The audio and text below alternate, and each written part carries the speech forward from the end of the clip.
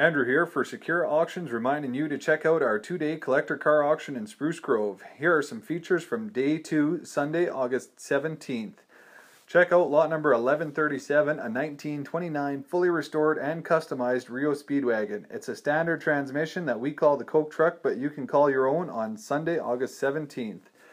Lot number 1145 is another restored and customized Chev 1300 two-wheel drive extended cab pickup. It comes with a 454 V8 engine, power steering, power brakes, mag wheels, and so much more.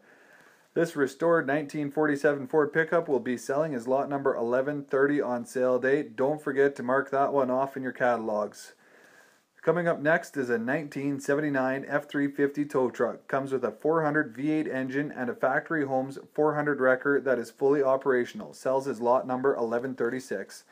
Lot 1135 is a 1952 IHC R160 grain truck. The box and hoist are ready to go to work. This 1949 Rio Speedwagon is a grain truck also ready to go to work as lot number 1140. Here we have lot number 1111, a Hop 2 rubber-tired backhoe. It may need fresh paint, but this hoe runs, drives, and is fully operational. Stop by sale day to see these and many others from the 30s through to the 2000s go under the gavel, completely unreserved on Sunday, August 17th.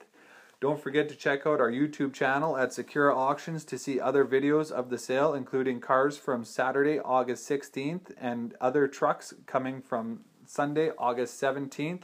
Thanks for stopping by, and we hope to see you sale day.